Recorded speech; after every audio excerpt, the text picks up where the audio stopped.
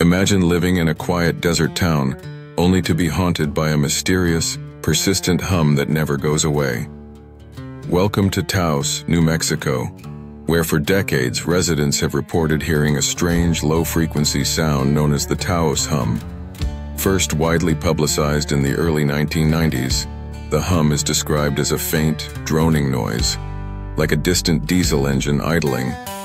What's truly bizarre is that only about 2% of people in Taos can actually hear it, yet those affected report headaches, insomnia, and even anxiety.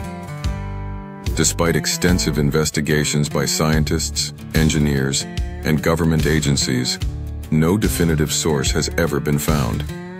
Some theories suggest industrial equipment, underground seismic activity, or even secret military experiments.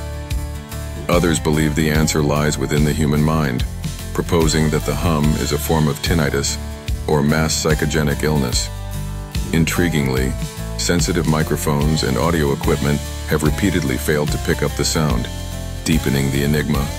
The Taos Hum remains one of the world's most confounding unsolved mysteries, baffling experts and residents alike. Like and subscribe for more.